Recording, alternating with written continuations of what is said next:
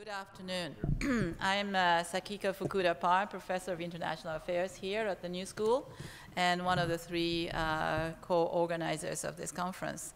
Thank you very much for coming back this afternoon. This panel is on health and food, and it will refer particularly to the intellectual property provisions of the agreements, but also more. This morning already we heard a great deal about the intellectual property provisions as one of the key issues, and I think it was Dean Baker who characterized the effects of the increased prices of patents, the consequences of price rises that one might see from harder patent terms as basically a matter of net welfare cost that should be set off against any net welfare gains. We also heard about questions about the effects on climate change and technology. So today we have three speakers who are all extremely knowledgeable about these issues. We have Amy Kopczynski, who is Professor of Law at Yale Law School and Faculty Director of the Global Health Justice Partnership. Her areas of research include information policy, intellectual property law, international law, and global health. Prior to coming to Yale, she taught at the University of California, Berkeley, and she was also served as a law clerk to Justice Sandra Day O'Connor and Stephen Breyer at the U.S. Supreme Court, and also to Judge Guido Calabrese on the U.S. Court of Appeals Second Circuit. She is best known, however, as Amy of the Amy versus Goliath. And that is over the battle over the access to HIV retrovirus in South Africa, where 4.7 million people were HIV positive in 2001. And as an undergraduate, she led this campaign at Yale, started it, which led to Yale and Bristol Myers Squibb pledging not to enforce patents on D4T, the AIDS drug, Zerit, in that country. So she is a noted activist scholar in this field. Tim Weiss is Director of Research and Policy Program at the Global Development Environment Institute of Tufts University and leads Globalization and Sustainable Development Program at that institute. He has a long history of work in international development and specializes particularly in agricultural policy and rural development. He has written widely in this area, including Confronting Globalization, Economic Integration, and Popular Resistance in Mexico, and numerous other documents. William New is a journalist who has been reporting on the forefront of most major international intellectual property and technology policy developments for over a decade. He's the director of Intellectual Property Watch, which is, for anybody who is not familiar with it, the most important sort of go-to place for anybody who wants to follow the developments in intellectual property. He is has, in that sense, closely tracked free trade negotiations at bilateral, regional, and international levels. He is a well-known authority who has appeared on television and radio, including a CNBC, National Public Radio, and so on.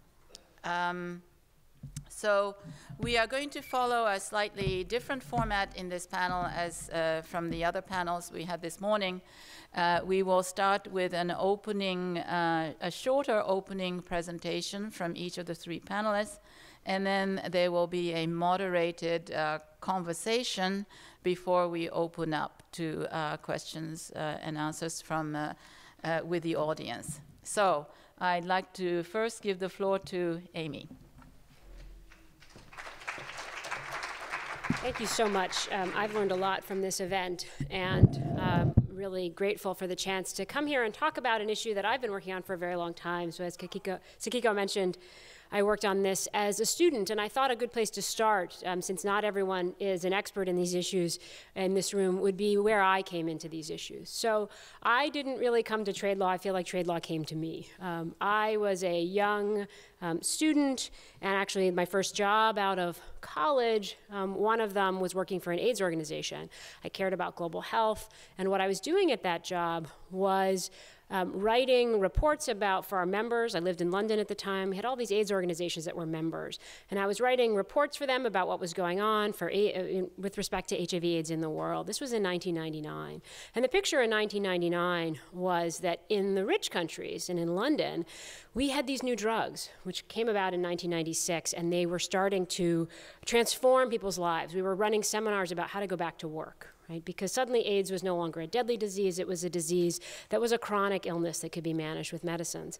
But in the rest of the world, right, in places like South Africa, no one was getting access to these medicines. And so I was writing about it, and that was the moment when I learned that the medicines were expensive, not because they were sophisticated and expensive to make, which was, I think, a little bit how we thought about it at the time. These were miracle drugs. They must have been expensive because of all that science, right? They were expensive because it turned out of patents. Right? So these drugs that were being sold in the United States and in Europe, and actually in many developing countries as well, for $10,000 or $15,000 a year, and these are drugs you have to take for your whole life, actually cost, we later learned, and we now know, $100 to make. Right? If you sold them in a competitive market, they would cost $100. Why can't you sell them in a competitive market? Well, that's where patents come in.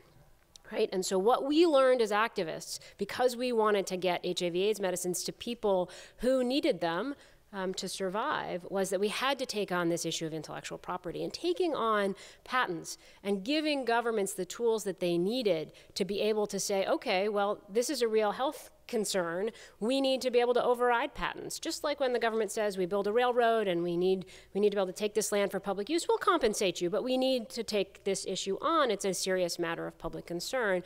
To do that, you need to do, then this starts to get technical, right? You need to be able to do things like issue a compulsory license, override a patent. You know, you give some compensation to the company, but then that lets you use these generic drugs. We wanted countries to do that, to bring the prices of the drugs down. And one of the things we also then came to realize was that we now had to take on the system of global trade and the agreements that are part of the international trade system. Why is that? Because when the WTO was created, for the first time, it brought intellectual property into trade agreements. And you have to sign on to the intellectual property components of these agreements if you're going to be part of this trade system, right? Is that because IP has anything to do with trade? Well, no, for the reasons that those of you who were here for Dean Baker's talk, you know, you could talk about IP and patents as a protectionist sort of tool, but they were stuck into the trade regime largely at the behest of big multinational companies who wanted to be able to enforce these rights around the world, right? So for the last 15 years, I've been trying to work on questions, for example, like how can countries make use of flexibility within these agreements that will let them do things like bring generic drugs to people to improve their health. And it is an incredibly frustrating work, in part because, as you can imagine, some countries are interested, some countries have governments maybe somewhat like our own, they're complicated, they're not always interested in either risk or taking on things that are the best for the public's health. But the other thing that's been enormously frustrating is that in agreement after agreement that's happened since we have started this work, and since we knew that the implications of strong intellectual property provisions in these agreements were deadly for people around the world, we get worse and worse provisions in these agreements, and the TPP really is the worst of them all. So one of the things that I'll talk about is a little bit, and I don't want to get too technical, about some of what's in the TPP around these intellectual property provisions and the way that that can affect medicines prices. But I'll also talk about two other issues that are very important components of the TPP. I've had to expand beyond intellectual property because if you care about health, you have to look at many parts of these agreements. So one thing I'll talk about is there's something called a pricing annex, a transparency. It's called the transparency annex. So I'll talk a little bit about that because it could also have implications for drug pricing. And I'll talk a little bit about the ISDS, the investor state dispute settlement process that allows foreign investors and only foreign investors to challenge domestic regulation and law where it affects their profitability. Because all of these have potential implications for health and beyond, for access, for price of medicines, but also beyond. So let me just say that although I came to these issues as somebody particularly mobilized around AIDS issues and access to medicines in developing countries, that I was also very much am very much interested in health issues in the United States. The things in this agreement are issues for all of us because every country that's a signatory has to follow these rules and because some of those rules could increase medicine prices here and also constrain regulators here. Okay, so briefly, this is just a slide to give you a visual about the implication of patents. So now I'll talk about the intellectual property and the patents provisions. Patents are just a kind of intellectual property. So this is a slide that MSF, Doctors Without Borders, created to show the difference in price. So if you look on the gray dot at the start, that's where we started with AIDS medicine, it costing $10,000. This is where we are today, in part because when the generics come in, the originators lower their price, right? So around the world today, you can now get in many places these drugs for as low as less than $100 instead of $10,000, right? That's the stakes of what we're talking about here. Can countries take advantage of that? If so, how many hoops do they have to jump through to be able to do that? Okay, so what is in the TPP then with respect to intellectual property? Okay, so one of the things that's in the TPP is an intellectual property chapter. It's 77 pages long. There's a lot in it. But some of the key things that are in it, I think just the simplest way to think about it is that they reflect the interest of those who are at the table, which is basically on this stuff, almost exclusively the pharmaceutical industry. And the provisions that came out of it, they are, I will say, a lot less bad than what we saw in the drafts. And that's because of tremendous advocacy that's happened around this issue along the way. But they're still more restrictive than a lot of what else is out there in the international trade regime. So, for example, you heard mentioned earlier this issue of biologic exclusivity. What the hell does that mean? Biologics are a kind of drug. They're usually sort of more sophisticated drugs that are made in a way that's a little bit different, so patents are often not such a big deal in these areas. They can be, but it's just a different kind of monopoly, right? It's like nobody else can make these biologic drugs, say newer, more sophisticated, bigger molecule drugs, if you have this kind of exclusivity. And so the TPP requires us to have, depending on how you read it, 5 to 8 years of exclusivity for these drugs, which is to say monopoly for these drugs. Every country that's a member has to have that. And it's just deliberately vague. Is it 5 years? Is it 8 years, right? And that's interesting for us, I think, in the United States. So one of the things that I like to use as an illustration of how weird U.S. policy is on these issues is that in the United States, we already give 12 years of exclusivity for biologics, right? That was a kind of a decision we made in our national law. Of course, if we put provisions into international law, we are supposed to adhere to those, and so it constrains what we can do. The Obama administration, for 5 years in its budget, said we want to roll back to 7 years of exclusivity for these biologic molecules. It'll save us $4 billion over the course of a decade if we do that. And yet it was lobbying in the TPP for 12 years. The USTR was lobbying for 12 years, and what we got is like maybe 8. Right, which is more than what the Obama administration wants when you ask the health people and the budget people, what do you want to do, right? So I think that's a very small slice of an example, I think, of how these agreements get negotiated and what some of their stakes are for us. So there's provisions like that one, which are basically just layering on additional kinds of power for companies to set prices. And they'll have, I think, the predictable implications for price and therefore for access. And not only, again, around the world, but also here. If we sign these agreements, it's going to be a great argument. We don't always follow our international obligations, obviously, but it's a great argument in Congress that this violates one of our agreements. And so if you've got everything else also pushing in that direction, we're never going to be able to roll back some of the policy decisions that, hello, drug pricing is an issue in the United States, right? And we shouldn't be locking in the system that we have now in international agreements that will make it harder for us to change. Okay, so so I'm happy in Q&A to talk about some more of the details, but I know that that maybe is hard to follow in a big audience like this. So let me leave aside the intellectual property chapter and move on. So there's also this lovely thing called the Transparency Annex in the TPP, and it's essentially something that the pharmaceutical industry has pushed as a way to get more access to and control over the way that governments around the world set prices for drugs. So we are the only industrialized country that has no really significant system for regulating drug prices. So of course it's a high priority for pharma to try to take apart those systems that do regulate drug prices elsewhere. This was a very contentious part of the agreement. It's a lot less bad than it used to be, but it's still bad, right? And part of why it's bad is that if you look at these provisions, what they're all about essentially is getting companies to have more access to the processes by which reimbursement rates are set for their drugs, right? And pricing decisions are made for their drugs. And to have more chances to influence that process and to make it harder for governments that want to do that. Now, our government's having a conversation now about should we engage in more serious price control in the United States? Do we have to make our budget sustainable? These kinds of things will be more complicated after the TPP than before. So let me close with just talking a little bit about the investor-state dispute settlement part. So a totally different chapter, the investment chapter of the TPP and its stakes for health. For me, this is actually the scariest chapter of all. And that is for a couple of reasons. So one, the way to think about what this is, we use so many acronyms, right? This terrible acronym, ISDS. It's a system that allows one group only, right, foreign investors, a privileged system to come in and challenge state regulation. This is a huge deal because in most of international law, including at the WTO, it's states that have to bring challenges. So if you, Pfizer, want the US to do your bidding, you still have to get the US to do your bidding, and you can't always. With ISDS, you can go straight into this arbitration system yourself as a company and challenge national law, national policy, national regulations. Companies are increasingly figuring out that they can do this, and they're doing it very aggressively. And part of what is so then worrying on top of this is how vague the standards are. So when they come into these tribunals, which are really private and hard to access, they're not court systems, you can't appeal from them to court systems, what can they argue? Well, they can argue, for example, that doesn't give me fair and equitable treatment, right?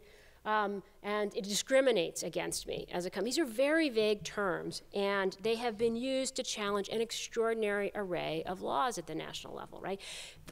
These kinds of provisions and treaties came from the idea that governments they were nationalizing mines or they were expropriating things, right? But they reach much, much more than that now. So a couple of interesting examples, right? The minimum wage law challenged in Egypt under a provision like this in an investment treaty. The tobacco policy of Australia. Australia adopted a plain packaging law for tobacco as part of its tobacco control measures. It was sued by a tobacco company for that, saying that it in fact violated both their intellectual property rights and also minimum standards of treatment required by this. So you get these special rights as an investor, and now we don't know exactly how these very vague standards are going to be interpreted. There's many other examples. I don't know if Lori, others may talk about some of them, but I think the basic thing to take home about these is because you have these vague standards of essentially sort of my profits are protected as a company, you have the possibility of challenges to all kinds of things that affect health. So yes, there's an exemption in the TPP for tobacco. You can't bring the exact case that was brought against Australia, but why just tobacco? There's all kinds of other food labeling laws. There's all kinds of drug labeling laws. There's drug pricing issues. There's all the intellectual property concerns that I talked to you about. ISDS could give companies a venue to bring challenges to national laws about intellectual property as well. Intellectual property is a covered kind of property under the ISDS, right? So this, I think, is a very big space of, in a sense, unknown and unknowable vulnerability for national governments at a time when I think we have a number of reasons to think that we need fundamental shifts to our own say, national policy on things like drug pricing, but also where we need to be able to have the flexibility to do things around, let's say, labeling of food and tobacco that otherwise might be harder to do after the agreement is passed. So I will stop there and turn it over to Sakiko.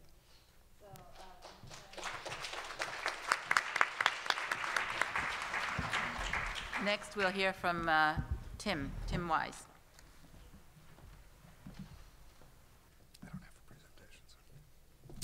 No, thank you. It's great to be here, and thanks for that opening presentation. I think the richness of the discussion and the questions this morning, I think, are a vindication of the idea that of introducing a lot of topics and ideas and background, and then opening things up to each other and to you.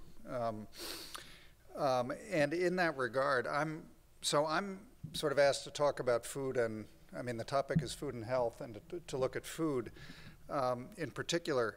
I'm actually taking the liberty, with the support of my chair and fellow panelists, to go a little bit off script of that, because I don't want to just talk about food and just talk about it in the context of health, but more talk about agriculture and talk about it in the context of global trade agreements, and in the context of international development more generally. International development isn't really part of the TTIP discussion for reasons that there are no developing countries in the TTIP, and it's not much a part of the TPP discussions because the developing countries in the TPP are such a minority and have such limited negotiating power in those agreements, and they also have their own offensive interests in these negotiations. But I really think agriculture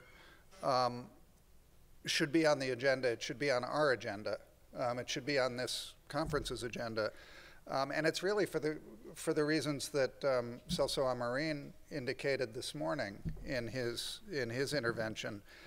Which is just that it's an absolutely critical part of the international development process, and the rules that are set in these international trade negotiations matter a lot to how some of those things play out. So it's not that I'm not going to talk about food after lunch. I will talk about food after lunch. But what really drives the discussion within the TPP and the TTIP debates, and rightly so, is food quality and safety. In other words, when people say food and health, we're really talking about food quality and safety. And again, from my background working on international development, international agricultural development, particularly in lesser developed countries, those concerns are seen primarily as northern concerns, whereas agricultural development concerns are seen as developing country concerns.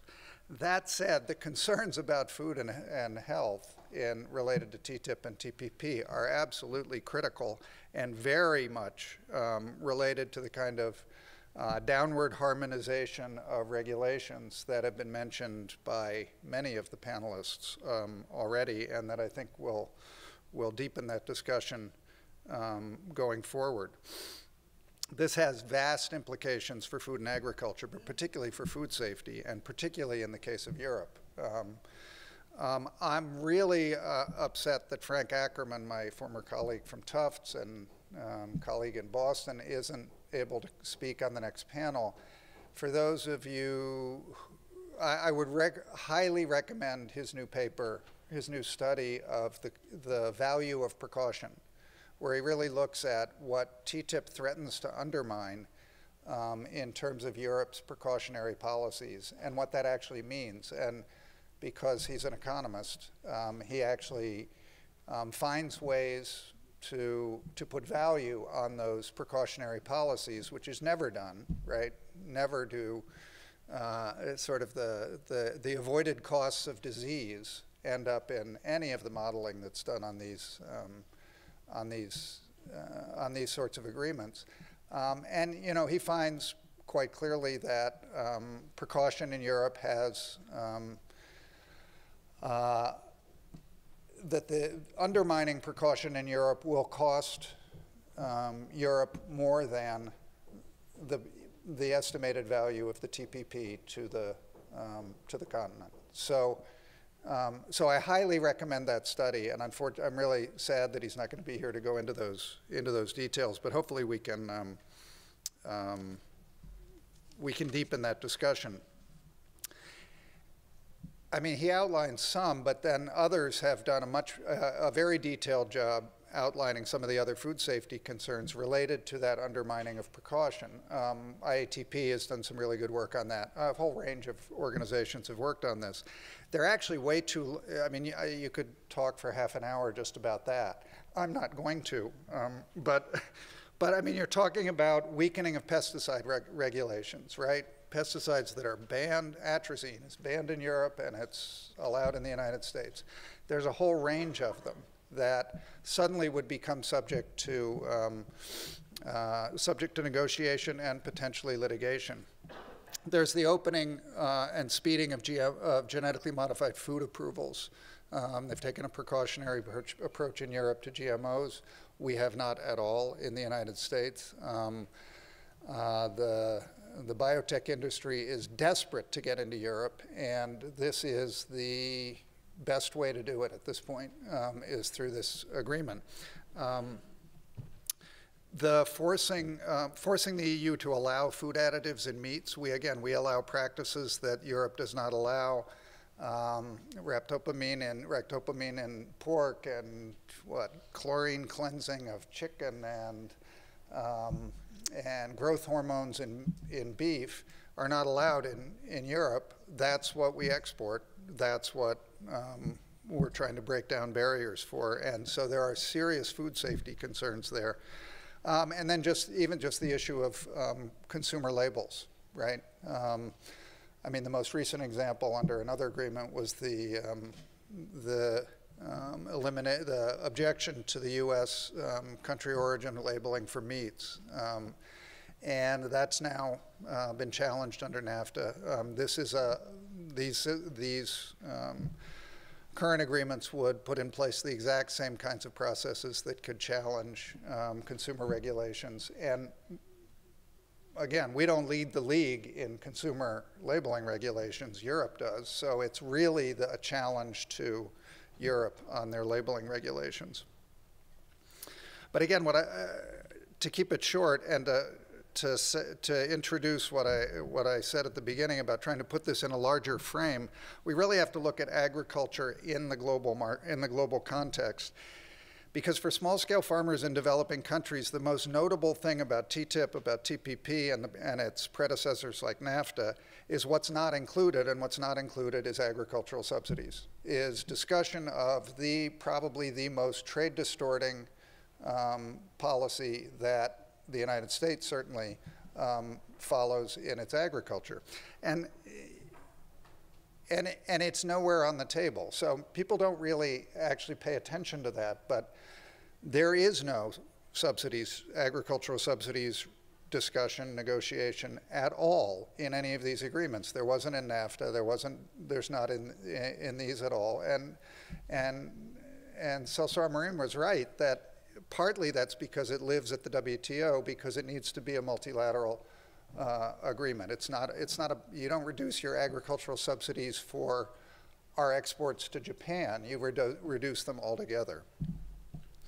But why does it matter? It matters because what these agreements do is liberalize trade by reducing tariffs and quotas. And these are measures that the United States largely doesn't use, but a lot of countries do. Developing countries in particular use them, partly to protect their markets from exports coming in cheap from developed countries. So if you negotiate one side of one part of the trade distortions, the tariff barriers, but you don't touch subsidies, the tariff barriers open things up to U.S. exports. That's a boon to U.S. agribusiness, obviously, and exporters. But that also reduces the ability of foreign governments to protect their producers with countervailing duties. And usually these agreements result in the reduction of tariffs to zero. But it does so without touching the subsidy side of the discussion. And in the past, and again now, what that means is that these policies are contributing to the massive overproduction of crops, the pricing of crops at below the cost of production. That's one definition of dumping in international at the WTO. And the partial occasional making up of some of those losses to producers with agricultural subsidies. So think about what the US gets when it gets an agreement that doesn't touch subsidies but knocks down other people's barriers and doesn't knock down ours because we don't really have any. What the US gets is it gets to keep dumping commodities at below the cost of production, while partners are required to let them in without any form of defense, right? Without any way to defend themselves from those low costs. In Mexico, what did that mean? It meant that US corn flooded Mexican markets after NAFTA because the barriers were knocked down. Exports jumped more than 400%. Export prices were 19% below the cost of production, so that's dumped goods.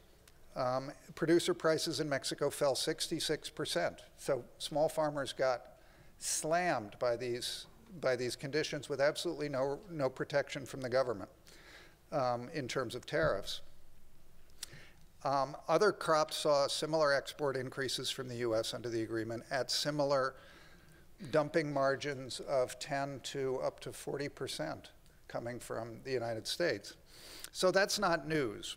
But why is that important to this panel, where we're talking about TPP and TTIP? First, it's because we are entering another period of dumping. Prices are low again. It looks like they're likely to stay low after the food price spikes and a few years of very high prices. Everybody treated that like, oh, the end of low prices. It's not the end of low prices. We're back in the low price regime, and that's going to hurt small farmers. It means that the US and other large-scale producers are once again going to be dumping products on developing countries. And this will affect all importing countries. But more important, the TTIP and the TPP are the main reason, I think, as Celso Amarin said, the main reason the US refused to negotiate in the WTO. The WTO is the one place where the principles of special and differentiated treatment that recognize that developing countries need different and less stringent liberalization schedules in order to develop. So it recognizes developing country needs. TTIP, TPP, NAFTA, none of those recognize any of that. And it says you can't talk about agricultural liberalization without talking about subsidies. So it puts it in a package. That's why the US walked.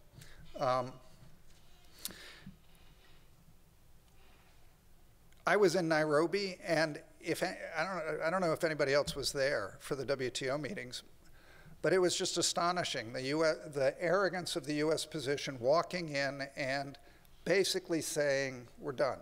We're not going to talk. We don't care that the agenda is what it is. We're not going to discuss any of the things that the Doha Development Agenda mandates us to talk about because we're finished. And the reason they were finished, and it was widely understood by all the negotiators, by everybody in Nairobi, and pretty much stated by the US negotiator, Michael Froman, was we go elsewhere for our trade agreements. We go to the TPP and we go to TTIP. And we're going to get those through, and those are going to become the new template for the WTO. Those are going to write the framework within which the WTO has to operate. And that is why I think it's really important to keep the WTO in this discussion, to keep agriculture in this discussion, and to keep the impacts on non-members of the TPP and the TTIP in this discussion, because they too are going to be affected when there is absolutely no venue in which you can talk about the most trade-distorting agricultural supports that are out there. Thank you.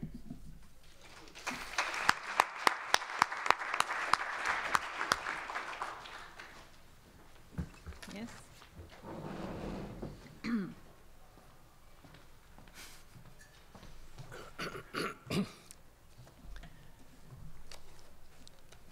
Hi, thank you. Thank you very much for the opportunity to join in this conference and to follow two such learned speakers, really three, whose work I regularly read and write about on a regular basis. It's an incredibly timely debate, this conference in the United States. As far as I can tell, there's a very active debate over trade. I'm William New, editor of Intellectual Property Watch, IP Watch, based in Geneva, Switzerland.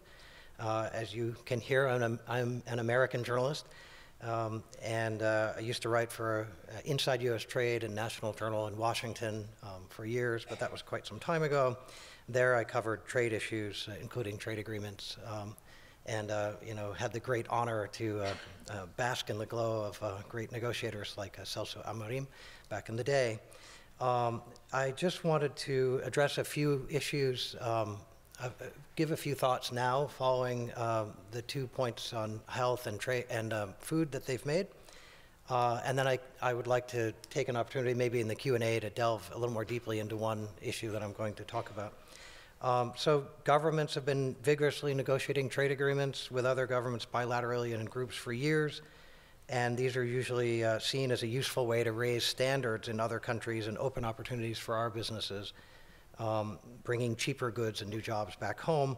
You're familiar with the process, we've talked about it, of negotiating a trade agreement in Washington and getting it passed, where in recent years the administrations have been given the authority to negotiate a deal in private, and then bring the deal to Congress and for an up or down vote, a yes or no vote.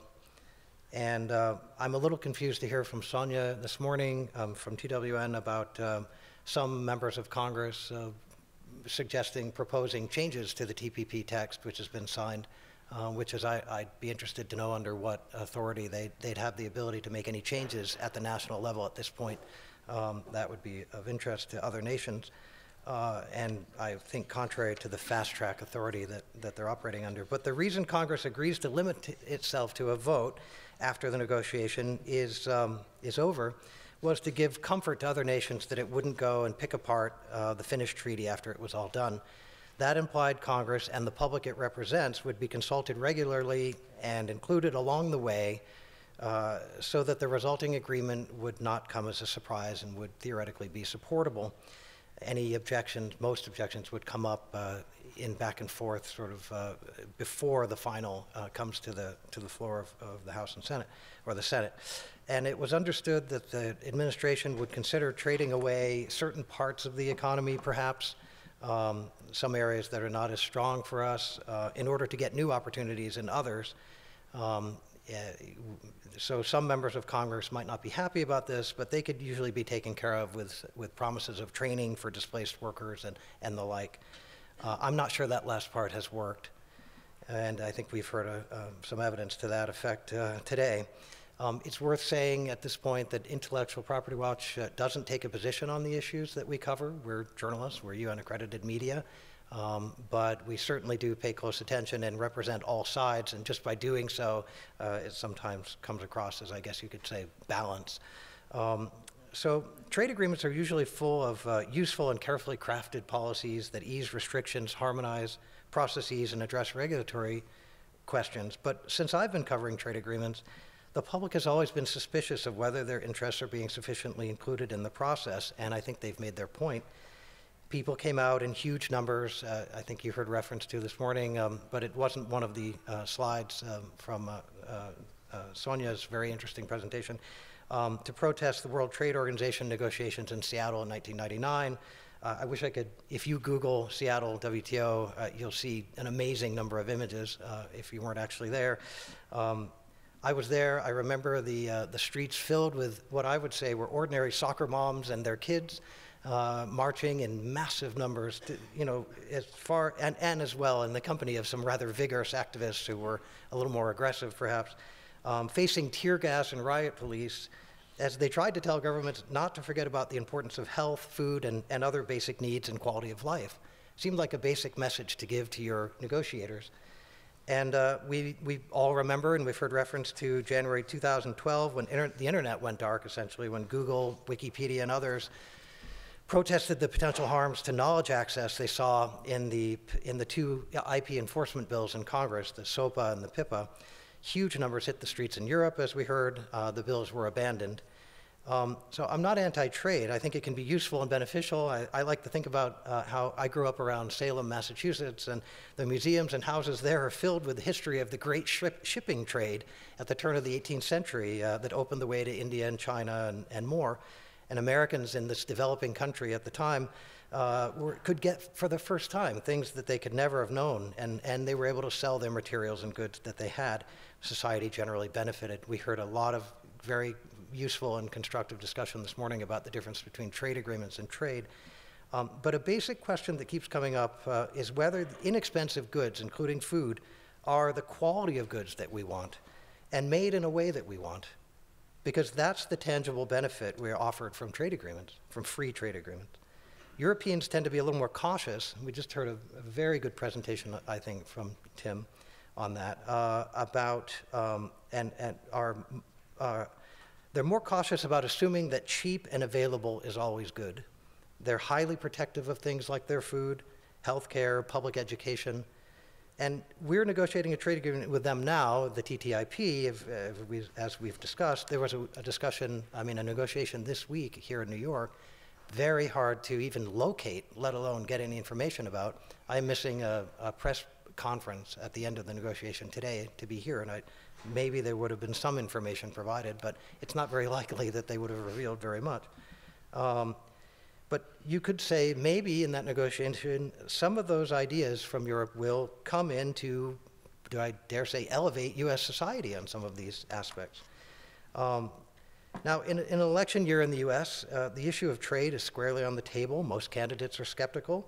The TPP completed last year, expected to head for a vote, maybe in this administration, but it's facing resistance. And if you look at the TPP, it's 12 countries, some of the biggest economies in the world, US and Japan, and some quite small economies, a big range, 36% of world GDP, 25% of world trade. But the gap between large and small is immense. And you really have to look at the details of the agreement to see how they've bridged those gaps. And during the negotiations, negotiators that we know from developing countries who come to Geneva regularly hinted, suggested, or maybe even revealed how much pressure they were under to give way on things that weren't in their country's interest. You can certainly follow that process by speaking to any negotiator who's been through this. It's fascinating to see who's on which side of the TPP this time around. Last time we saw Google, Facebook, Twitter, I think we heard mentioned against the SOPA-PIPA, for instance. That wasn't a trade agreement, but it was a bill on IP issues. So let's say this time public interest groups are opposed. Public health advocates like Doctors Without Borders, Médecins Sans Frontières, are as vehemently opposed to the TPP as anything I've ever seen them take on. And they're very particular, I would say. They usually support what their position is about. And they're taking it on the grounds, as we've heard, that it'll undermine public health in both rich and poor nations. I thought it was an interesting news story in the Boston Globe last week where the company New Balance shoes here in the US revealed that it switched sides on the TPP. Why? Because, well, first the Defense Department came to it and offered it a big contract to provide shoes to the Defense Department. That's hundreds of thousands of shoes. But if they would just keep quiet and not oppose the TPP, they didn't even have to come out in favor of it. They just kind of look the other way and you'll get it.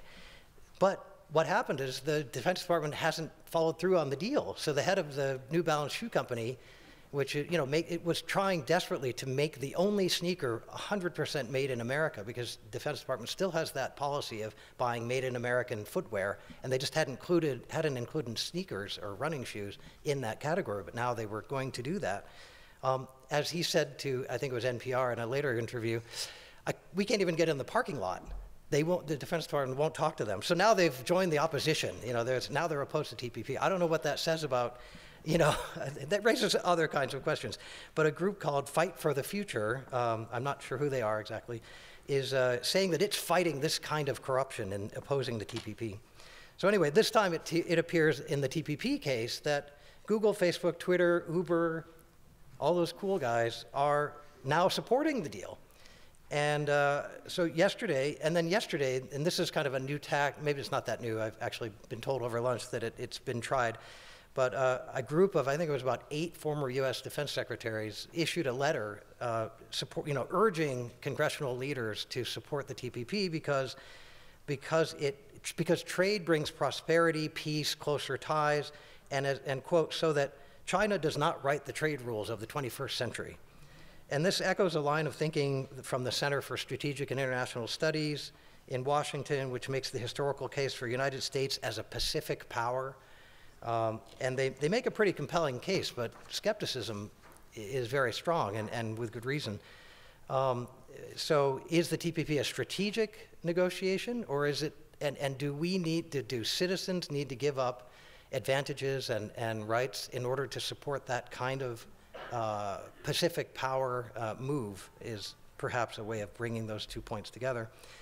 So now concern has reached beyond the TPP and the TTIP, the Transatlantic Trade and Investment Partnership with Europe, to an agreement that the U.S. is left out of. I didn't hear it mentioned this morning in the list of agreements, I think because it didn't involve the U.S. But this is called the Regional Comprehensive Economic Partnership Agreement, RCEP. Includes 16 Asian countries led by China and India, including several TPP countries like Australia and Japan. And again, secrecy and a move to higher intellectual property rules held by developed countries are being pushed and are at play. And so health advocates are worrying, again, in this case, that it's going to undermine affordable generics from India and China, who are the source of the majority of the world's generics, including here in the US. I don't know if people know when you go to CVS, you're probably, I've understood, I'm not an authority on that, that many of those generics might be produced in India as well. So yesterday I was sent a notice from a group, meanwhile, I'm going to throw in the concept of food security. I was reminded by Tim's remarks well, no, I'll leave that for later. So let's move on. Just yesterday I was sent a notice from a US group that asked to help stop another corporate trade deal from passing, referring to the deal as more secretive than the TPP. And this was the group Credo, which is an alternative phone company that doesn't support spying on you, informs you if they're giving your data to the government, things like that. And not bad for journalists, by the way. So this treaty, or this agreement, I guess it is a treaty, the U.S.-China Bilateral Investment Treaty. I had not heard of this. I've heard about BITs regularly. Now, China and the U.S. are negotiating together. What does that mean for the Pacific power architecture? I'm not exactly sure. So, these are interesting questions. Anyway, why are the U.S. presidential candidates and many others opposed to trade? There's politics.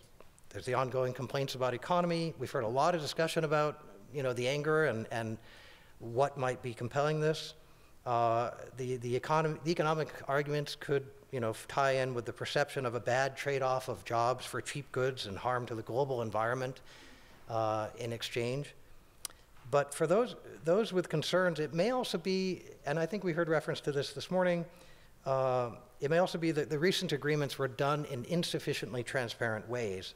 And the people who Congress represent, at least some of them, some of the members of Congress, as they understand their representation, were not given a sense of ownership in the negotiations. They think, and I think I'm going to talk about why this might be the case, that these negotiations are tailored to a number of special interests that may or may not represent the public interest. So that's what I wanted to take a moment to talk about. I'm going to come back later in the discussion, and that is that IP Watch submitted a Freedom of Information Act request with the U.S. Trade Representative's Office, the negotiating office of the branch of the White House, that leads on trade negotiations in Washington, to get some details about the TPP. We've submitted this a couple of years back, and journalists can play an important role in trade negotiations by helping to tell the world where things are heading, so that the population and others can be informed and participate in the process. And so when I and other journalists set out to cover the TPP, we found an unprecedented level of secrecy made it nearly impossible to even write a basic story on. I mean, the Financial Times would, we'd scrape together a story of, based on almost nothing more than the meeting date and what the list of topics were going to be. That you just couldn't, you had nothing you could say. And so IP Watch decided to submit a FOIA request, like journalists do all the time. And any good journalist has a few FOIA requests to their name, I guess. To see what was going on, to see if we could get more information. And the U.S. Trade Representative's Office took a very long time in responding. When it did, the results it provided were so minimal that we couldn't accept it. And so I'm a visiting fellow at Yale Law School at the Information Society Project, and I began working with the Media Freedom and Information Clinic there. It's a program of the ISP and the Abrams Institute for Freedom of Expression. We submitted a lawsuit against USTR to try to get some of these documents, to try to get more information about the TPP. And that FOIA request was filed in March 2012. The case has been in court since December 2013. And now my details are a little rushed on where things are because we just got a document back. We just submitted a motion back last night, which I've been going through quickly overnight to try to make sure I have the latest information. But just a quick highlight of it, and then I can revisit it in the Q&A. We targeted U.S. positions and proposals, not those of foreign governments. We focused on a sample of draft texts, particular chapters including IP, e-commerce, and trade remedies. How much do you, the damages, or how much do you pay when you win or lose? We also targeted decision memoranda that we had learned about anecdotally, where internal decision making within the government and within USTR, and we targeted communications between USTR officials and members of the industry trade advisory committees, and this is the interesting part, I think. The ITACs, industry trade advisory committees, have members who are, I believe, chosen by USTR, anyway, authorized by them to advise them on negotiations, and they're almost entirely, as we saw from the Washington Post article this morning, industry, made up of industry. Very few NGOs or others make it onto these lists. And in this case, in the TPP case, USTR had created a cleared advisors site, and specifically so that we are sort of running out of time. Could you sort of specifically so that it could share documents with those cleared advisors and get their feedback. So the only question I'll leave you with for now, and then I'll go into this case a little bit later, was you have to ask yourself if they're sharing document, and then the USTR announced to us that this was a matter of national security, so we can't share the information through this FOIA request. And you had to ask yourself, well, if you're sharing the information with foreign governments and not your own people. Anyway, I'll leave it there.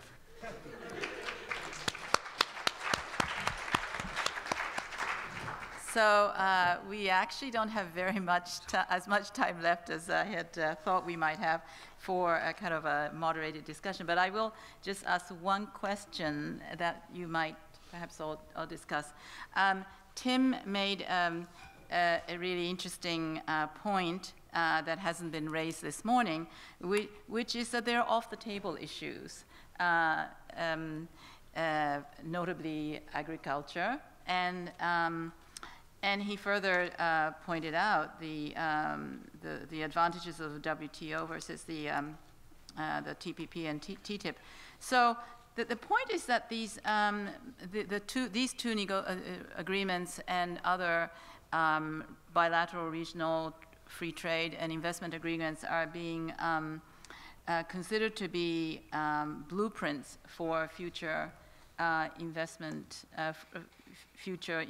and free trade treaties to come. And so where does this leave the WTO, and how do you agree that this kind of is where things are going? And what is your comment on this trend? So maybe I could start with Amy, and then So I think I do also share the view that this is the trend has been, and it's been true for some time, moving outside of the WTO. It's too hard to get. Is it not on? It is on, but I think you just have to be closer. Yes, I think that this is part of a broader move that we've seen over many years, moving away from the WTO because it's too difficult to get consensus inside the WTO.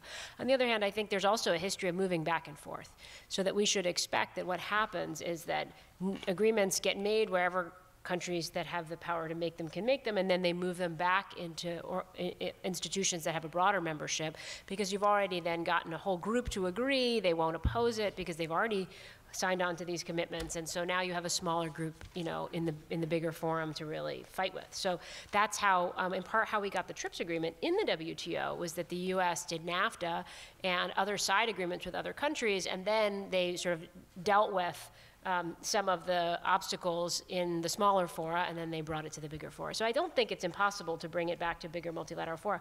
But I think what we all anticipate is that the TPP itself, for example, will have more membership over time, so that it will grow itself, and some of the provisions will certainly be on the table, and they'll be the sort of starting point for countries like the United States in fora like the WTO, insofar as discussions really get going on these issues. Do you want to add to that? Yeah, I mean, I think seeing in Nairobi what it meant that the TPP and the TTIP were the template for the U.S. strategy for trade agreements, and I would say for the rich country template for trade agreements was abundantly clear. The U.S. agenda was, no, we won't negotiate on any of the development agendas, on any of the development issues. No, forget about the discussions of special products designation for sensitive crops, forget about the discussion of special safeguard mechanisms to protect against import surges, forget about discussions of public stockholding of crops for food security purposes that India has been fighting.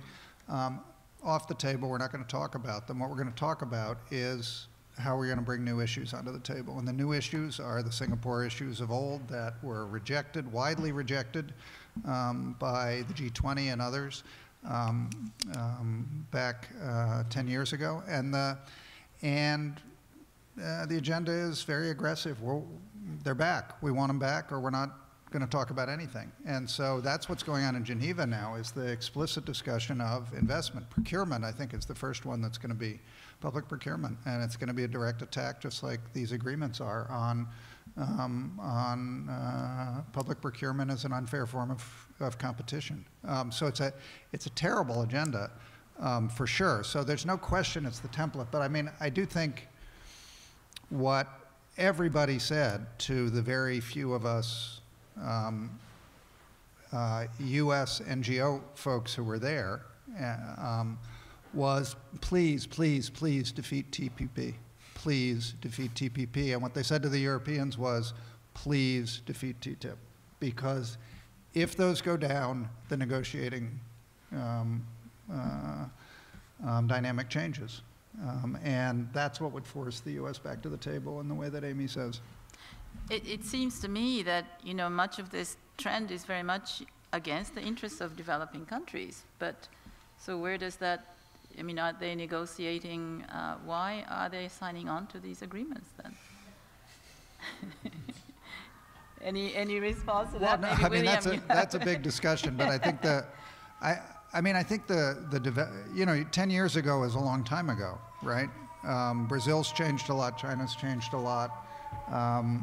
Argentina, I mean, the middle-income countries that were the backbone of the G20 alliance have changed a lot economically, and they are much more they have many more offensive interests now in international trade than they used to. So they had a lot of defensive interests before. Now they have a lot more offensive interests. That makes the calculus a little bit more in line with developed countries than developing countries. So I think that political economy has changed. Mm-hmm. That may be gone for good, but that doesn't mean that the development issues are gone for good. Mm-hmm. William?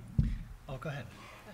No, I mean, I was just going to throw in there that WTO, recognizing that there's less negotiating happening, although it did just complete a trade facilitation agreement, which is fairly more interesting than it sounds, in fact, and we need to look into it more, still puts itself forward as not only a sort of a place of research and data that's available to the world to use in a somewhat neutral form, presumably, but it's also still the only venue where all governments still show up and sit around the table. And you can still have a discussion, even if you can't come out with an agreement in some way in a fully multilateral environment. So it still does serve that purpose, and I think it will continue to do so.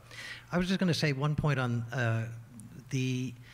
we have heard in the past year through some negotiations about extending an exception to the TRIPS for the least developed countries, which turned out to be a bigger fight than you would think due to a couple of developed countries, this one we're in being one of them, taking a strong position on that, an unpopular perhaps, but maybe pragmatic position, that public health activists are actually sort of longing for the discussions to come back to the WTO, which, you know, and even TRIPS. I mean, TRIPS almost looks good sometimes, and the multilateral venue compared to these bilateral agreements.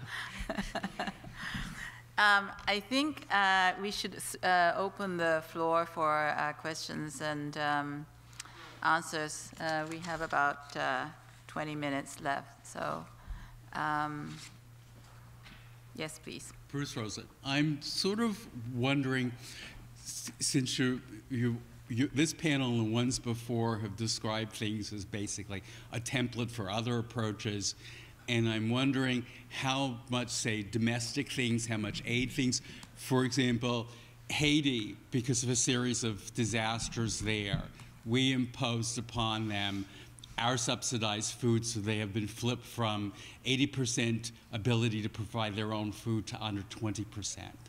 Is that the perverse model? And I'm wondering also, should we be looking at what is happening in TISA and how the Canadian counterpart to TTIP, CETA, is doing, how that is handled there, and how does this fit into the specific spectrum of health and food?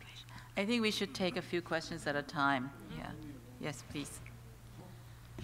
Hi, thanks a lot for the excellent presentations. I was talking to my students last night about the Sustainable Development Goals, and they were very critical of them, by the way, but nevertheless, you know, these are a set of sort of broad-based, ambitious goals with, you know, sort of promises to end poverty, to end hunger, to provide better access to medicines, etc. And it seems that there's, you know, those discussions are happening on one track with many of the same countries that are now negotiating the TPP and TTIP, also signing on to the Sustainable Development Goals. Yeah. And then on the other hand, we have this really stringent and, you know, potentially highly enforceable regime that imposes these disciplines on these very countries that makes the achievement of these goals almost an impossibility. So how do we think about the links between these SDGs and the treaties that are being negotiated right now? And if you, you know, if you say that you know, there really are no sort of exceptions for developmental objectives within these treaties, then what does that say about the SDGs, and are they just a feel-good legitimating exercise that we're sort of indulging in on the side that really doesn't have any meaning? Yes, Susan. Susan, University of Connecticut. My question's actually in a similar vein, only I'm asking if anybody has, perhaps maybe Tim, more evidence on the damage that was done to food security as a result of NAFTA, and hence projecting that if TPP were to be passed, would we have any way of estimating the number of people whose hunger would be increased? And, Mr. Amorim. Now, I don't know if I should speak because I will have my turn, but No, please go ahead. I tend to speak about different things, maybe. I mean, I don't know, for instance, the reply to that. Maybe someone knows, but I remember, because when the NAFTA was being negotiated, it was more or less the time in which started the negotiation of the so-called free trade area of the Americas. One of the few proposals that didn't go forward because there was a big resistance. The resistance is the name of this panel here, not only by NGOs, but by governments in the region. Unfortunately, the governments with this tendency are now apparently crumbling down, so I would not be surprised if a new effort for an FTAA would appear. But I would say at that time, one of the problems that was pointed out was the difficulty for the producers of corn, maize, in Mexico, because it was all small production and they could not face the competition of the very much subsidized American maize. So I think that was maize. So that's one of the problems. I don't know the figures. On the SDGs, allow me to say that because I think since I have now the floor, well, you know, it's almost as if there would be a schizophreny of the countries. I mean, there is some places in which you pay lip service or make concessions to idealism. Okay, you go to make the Millennium Goals, the Sustainable Goals. Well, they don't like very much that you repeat, for instance, the flexibilities of the TRIPS agreement, but well, no, that's not enforceable. Okay, so when it comes to the real world, which is the world in which you have trade sanctions, forget about, oh, that was another forum, it's not valid here. That's the way people behave. I know that, and I have lived through that as a negotiator. But I want to make 2 points very quickly, which I think are relate to what was said before, and I may forget that when it comes to my turn. One is the link between the strategic vision and the trade vision and the economic vision. And I was very much scared, actually.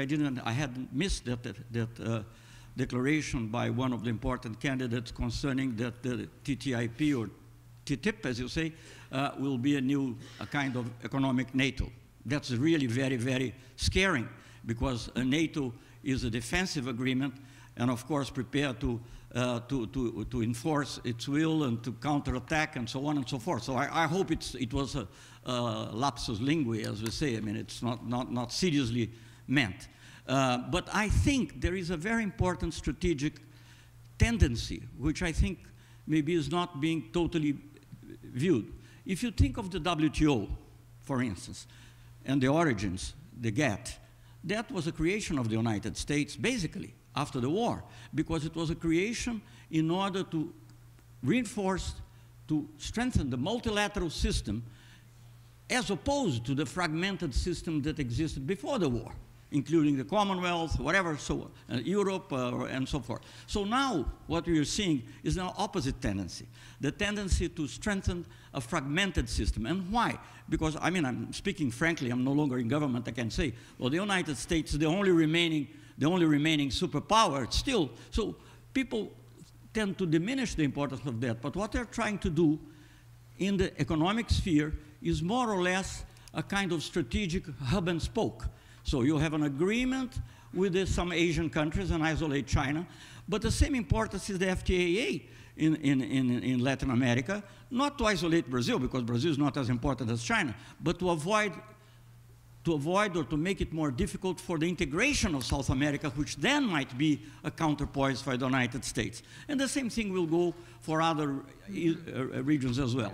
And I'm extremely concerned, and I think this is what you just said is true, that probably what was obtained in these agreements, in which either you're dealing with a similar partner, in the case of TTIP, which we don't know if it will finish, but anyway, or with very weak partners, which was the case, basically the case in the TPP, and was also the case in the negotiations that the United States had one by one with small, or smaller, let me put it that way, smaller Latin American countries. And that was the template that they wished to use for the whole thing. So I think these are the main points that I would say. And if I may just say a final word, that I think the WTO failed. I think there are several things, and of course there was some intransigence also on some part of other developing countries, I want to say.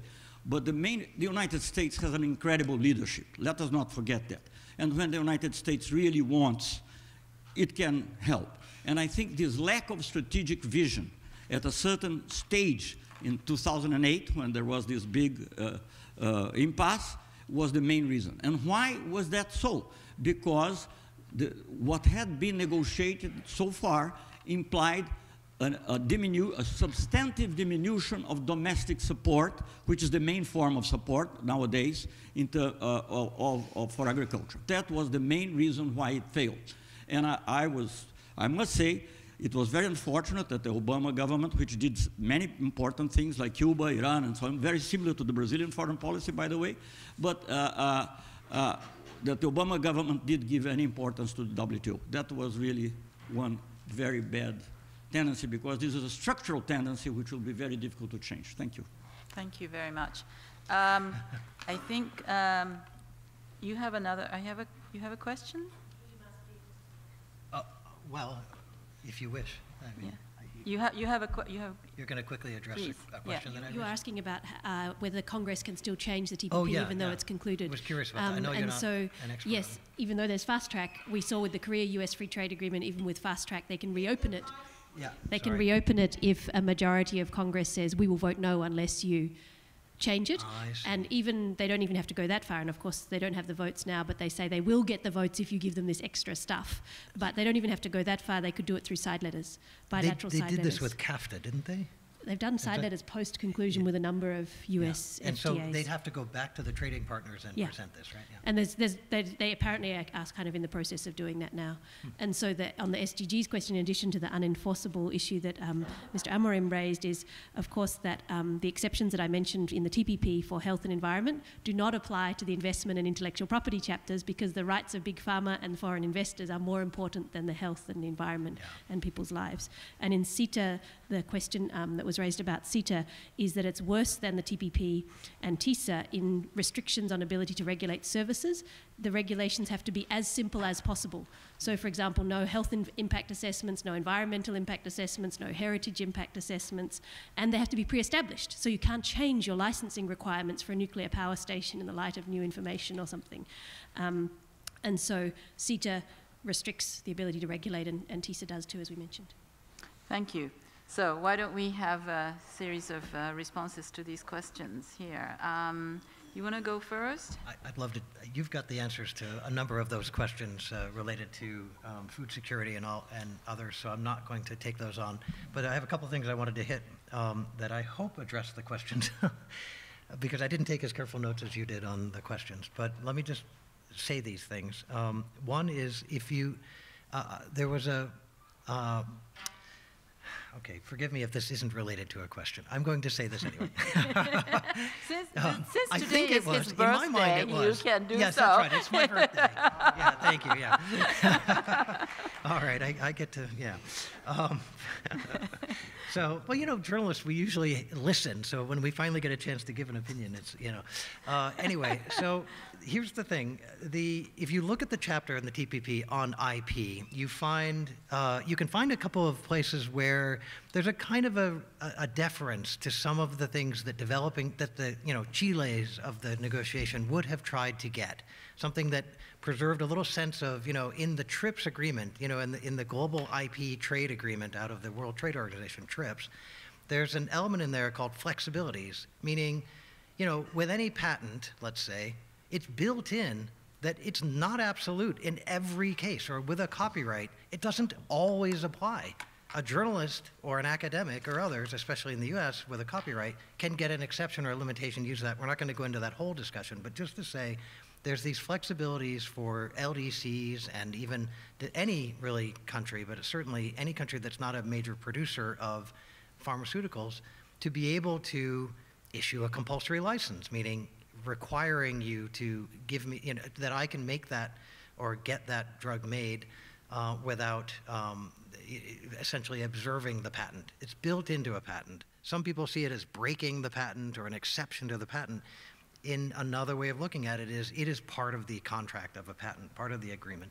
Anyway, the TPP chapter restates the TRIPS and Public Health Agreement out of 2001, but it takes a little twist. And I'm just giving this as an example to say, here's where developing countries got a reference to the TRIPS and Public Health Agreement, which was a kind of an additional statement to the TRIPS agreement that came a little bit later that reinforced the right for developing countries to use flexibilities. It states that, you know, it essentially recognizes the TRIPS and Public Health Agreement, but it says that it emphasizes that the exceptions can be, it never mentions flexibilities, and that the exceptions can be used in emergency and crisis situations. Mm-hmm. And that has been a huge debate in Geneva about whether, because in TRIPS it says you can take an exception to patents for public health reasons if you, for sovereign purposes. If you're a nation who has a public health situation and you wish to do so, it doesn't have to be an emergency or a crisis. It can be that you've chosen it. In TPP, it sort of reduces it down to an emergency or a crisis, which is much more limiting. It doesn't explicitly do it, but it hedges it, it trims it. And same with the public domain. It's very chintzy language. It just acknowledges the importance of it.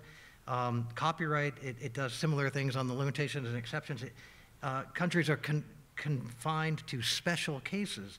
It doesn't extend the reduce the scope, but it doesn't really give you an action that you can take and reinforce your ability to take action. It's just sort of very minimal. So all I was going to say there is developing countries, if you look at the language that resulted, and if you could get the earlier versions and especially be able to identify who had put forward what proposals along the way, you could figure out how much of this language reflects the exact language of industry in the United States, or maybe developed country industry together, but typically US, in this negotiation. And our FOIA request, which I'm going to try to talk about in the next question, because I have a couple of interesting points to make there, and one very breaking point that just came out this week, show how close industry's involvement is in this activity. So I just want to leave it there. Thank you. Yeah, sorry, we have to. I know, we I have realize such that. a short amount of time. So, Amy, you want to go next? I guess there were many questions there. I wanted to just maybe speak to one, and in some sense to reemphasize what others have stressed, but about the Millennium Development Goals, right? So there is an incoherence between the goals being elaborated by some institutions within the international system and then what's going on in the trade arena. Just want to stress that that's by design in some sense, right? And that different institutions are given jurisdiction over different kinds of issues, and the institutions that are given jurisdiction over sort of development, human rights, and then, of course, those develop their own communities around them who have expertise in those issues are not given the same powers that the institutions that have jurisdiction over trade are given. And of course, here we've talked in many different moments about the enforceability of the trade agreements versus the enforceability of other kinds of agreements. I just want to stress for those of you who are Americans in this audience, US citizens or voters, you know, our own system parallels that. So if you create a human rights treaty in the United States, you don't get fast track. There's no fast track for human rights treaties. There's only fast track for trade deals, right? So it's much harder to get the US to sign on to a human rights agreement. You have to go through, you have to go through the treaty clause of the Constitution, which is 2/3 of the Senate, right? Than to get something, a trade agreement through, because that has the fast track process associated with it, right? So there's these built-in aspects of the system, which if you like are kind of an expression of the neoliberal construction of global governance today, that don't make it, in a sense, surprising, and make it pretty hard to undo the kind of conflicts that we're talking about. Just briefly wanted to say something. Sakiko asked, so why do countries sign on to these agreements? I think it's a really deep and important question. Very complicated, and of course, one part of the story is that many countries fight like hell to improve the agreements in their own national interests, and so, you know, Peru fought a lot of these provisions in the TPP, for example. So there's a lot of good work being done, but I think the other way to think about it is, well, why is the U.S. signing on to these agreements? We've heard a lot of accounts about why it's not in our own national interest, right? It's in the interest of some people or some companies in the U.S. And I think we have to, in a way, stop talking about these agreements as so simply about, you know, country X versus country Y, and start thinking about them as themselves the product of a fight between interests within countries, and that these agreements are an expression of, if you like, sort of the 1% around the world, and that exists in all countries, have an elite that has some interests in some of what is done in these agreements that makes it easier for these agreements to prevail, even if they are against the interest of the country, quote unquote, at large. And I think that's, whatever explanation you can come up with for why we sign these agreements if they're not in our national interests, like, just project that out into the world, and then imagine places that are in fact even have far less access to some of the democratic tools that, you know, Williams described we don't even have great access to in our own societies. Yeah, I think that's a great point. And I was going to say that, you know, we've been talking around the issue that I don't know we've named, but it's, you know, it's called asymmetric bargaining power, and it comes from asymmetric economic and political power relations. And, you know, it's when you put a government like Mexico's in the same room with the government like the US and tell them to negotiate, and one economy is 100 times larger than the other and has a lot more power. So that's one piece of it, and that's why the WTO was so important, because it allowed developing countries to group themselves together and negotiate as groups, and you never see that in these regional trade agreements, which is a shame, right? I mean, you think about it, it's like, do we see Chile, Peru, Malaysia, and Vietnam presenting themselves as a block of developing countries in the TPP? No, not at all. It's not even considered, but that became the norm in the WTO negotiations. And that was addressing somewhat that asymmetrical bargaining power. But why do people sign? Why do countries sign? I think Amy's right on target with that. And I think it really has to do with the rise of multinational corporate power globally, right? It's not just in the US, it's certainly in the US, but it's also broader than that. And so the poorest countries sign on because they're desperate for capital, and this is the condition for capital coming to their countries. The countries that have